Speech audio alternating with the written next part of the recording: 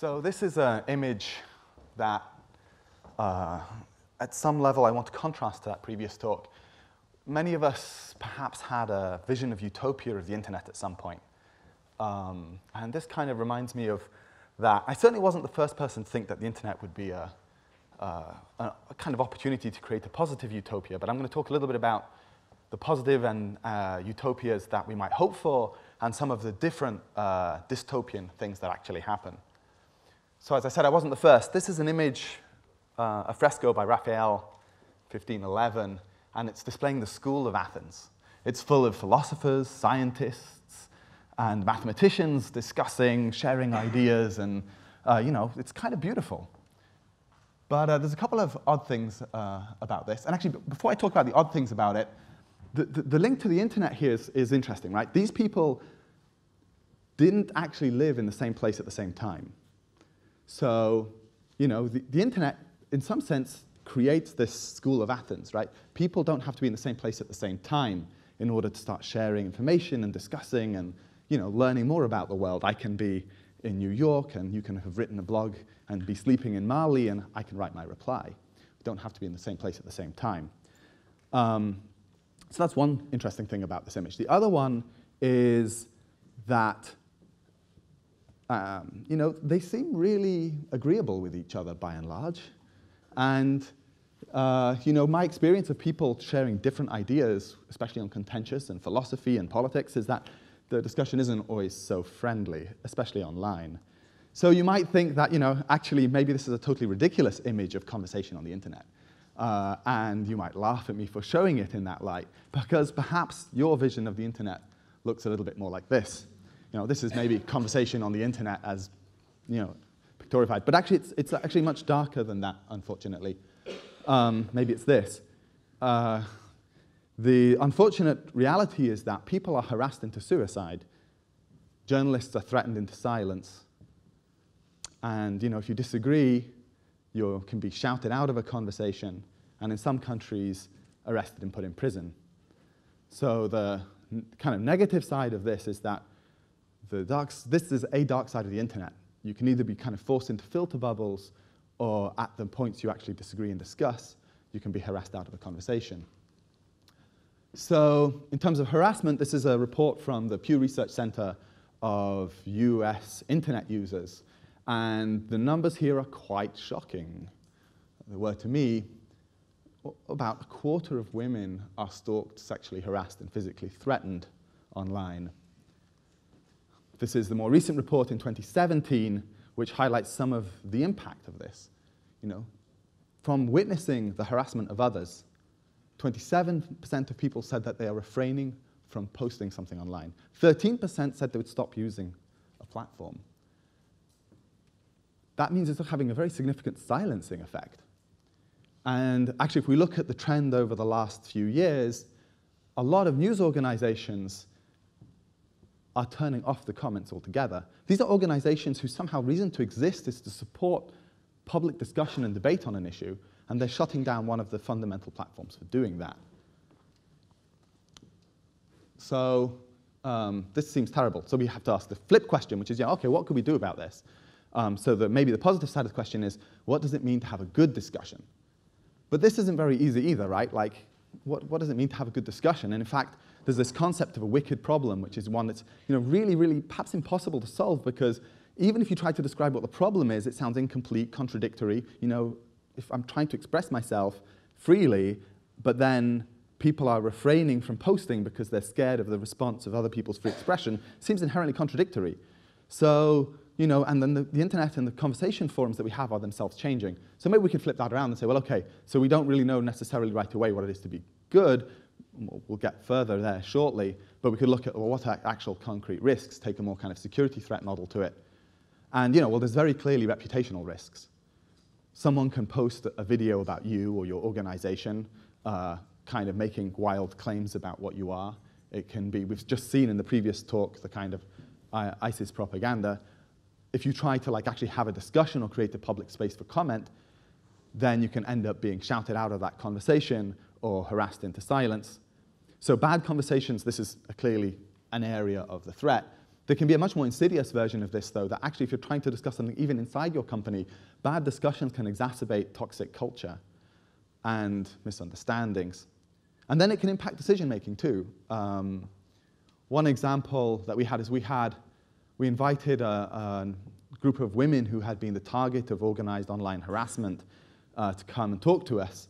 And the people who had been harassing them then decided to harass us because by association we were somehow, by talking to them, they considered that to be bad.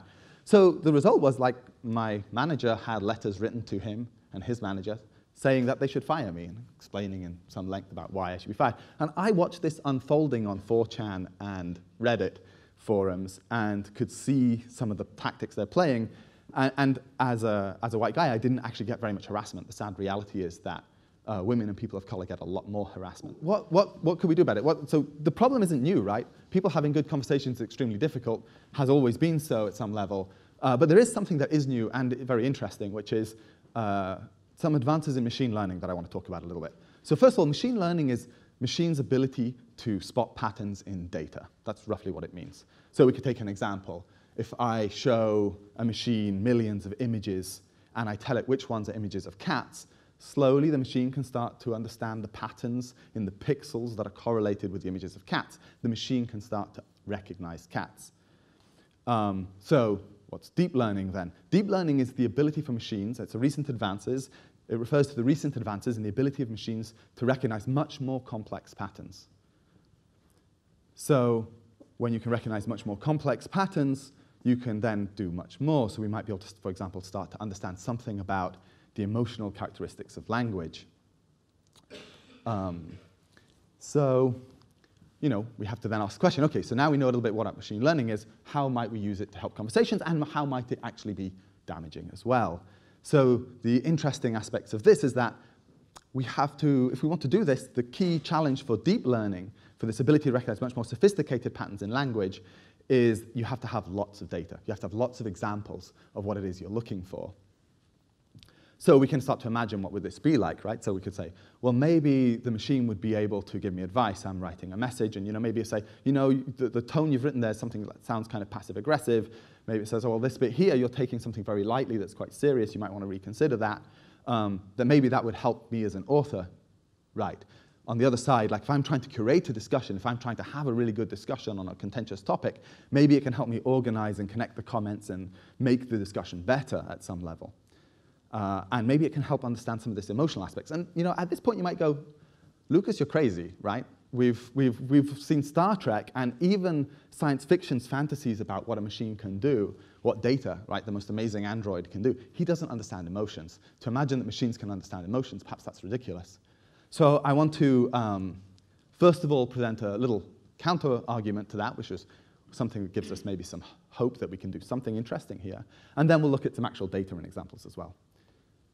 So the counter-argument is like, let's look at the way actually human learning works, and let's look at the way evolution works at some level.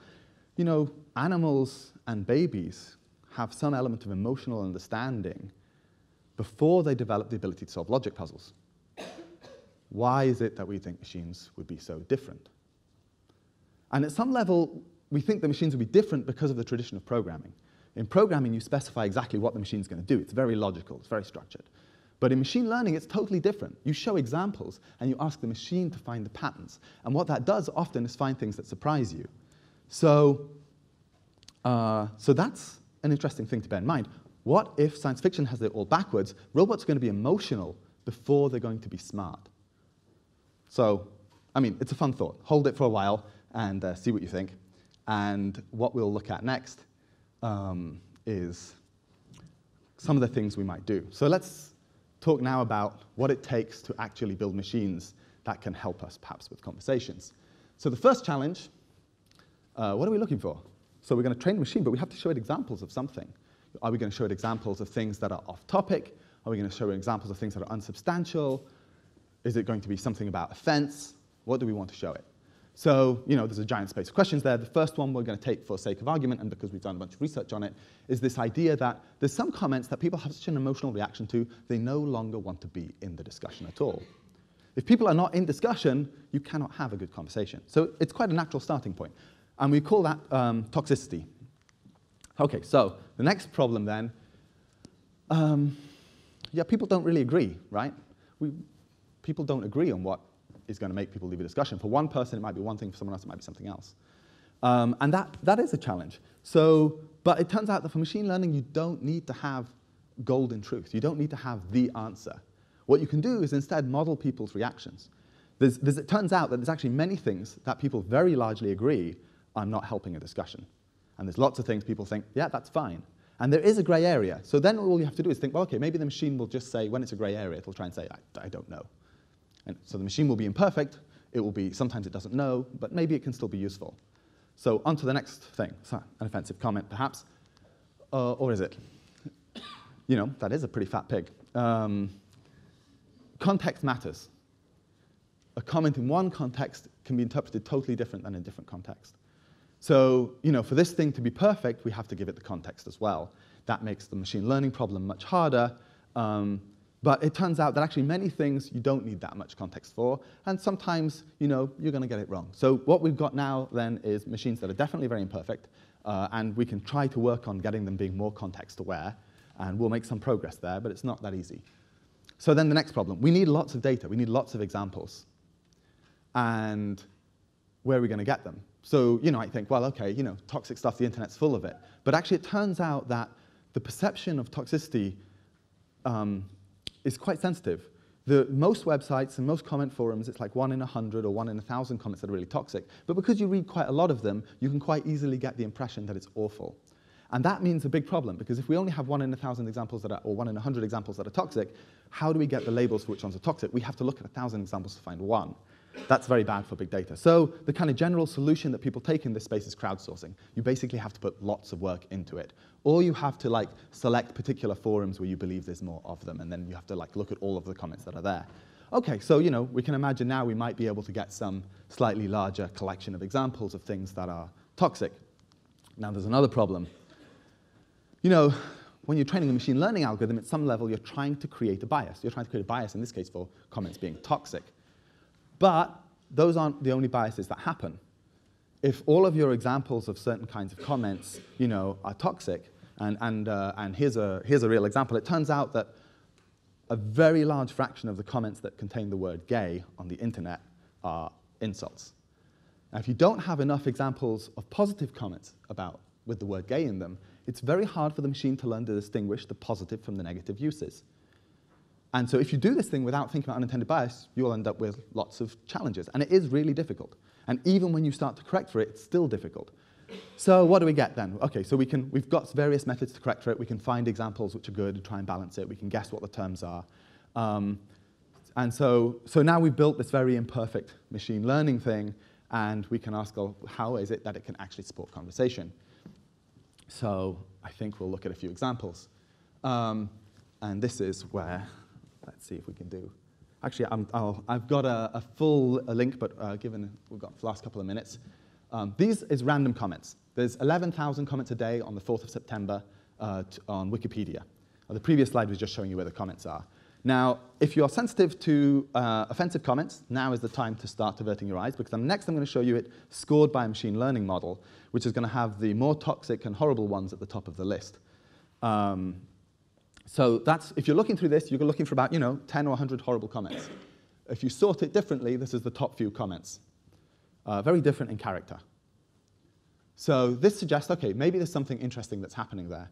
So working with the New York Times, then we built an open source tool to help them do moderation. This is what it looks like. You select some machine learning model, and then you get shown a histogram of comments. You can select which range of comments you want to look at, and you can say, OK, I want to look at these ones, moderate them first. You can say, quickly scan through them. It'll show you the bold bit that's most problematic, and then you can decide to accept it or reject it based on your review of the comments. So the interesting thing about this has actually enabled the New York Times to increase the number of comments that they have on their newspaper. So that's perhaps a little bit of optimism, that perhaps we can build tools that help curate conversation. That was helping someone who is trying to curate a good conversation. Maybe that we can help authors. So this is a demo we have. It gets lots of things wrong, but it's quite fun. And it's actually quite fun to get things wrong, to find the examples where it gets wrong. And that actually helps us, so please go ahead and do that. So, and the really interesting thing about this is actually research from Riot Games. Riot Games found that actually by giving feedback to people, they were able to make significant changes to the amount of toxicity in their games. And then, of course, the other thing we can do is help ourselves understand toxic contributions. On the left-hand side is a nice visualization by our delightful hosts at Wired on the time of day and the toxicity of comments. Darkness is toxicity, number of comments is the length of that line, and that's the clock there. On the right-hand side is some research we did trying to understand, is it really about anonymous accounts? Is it really about a small number of trolls who are writing all the toxic contributions? And unfortunately, it's not. It's a lot of people are writing a lot of horrible comments. So this is also kind of the result of Riot Games' research, that there's this hypothesis that's forming now that toxicity on the internet has a huge contribution from people just having a bad day. So at this point, I'll leave you with a summary and say thank you very much for listening.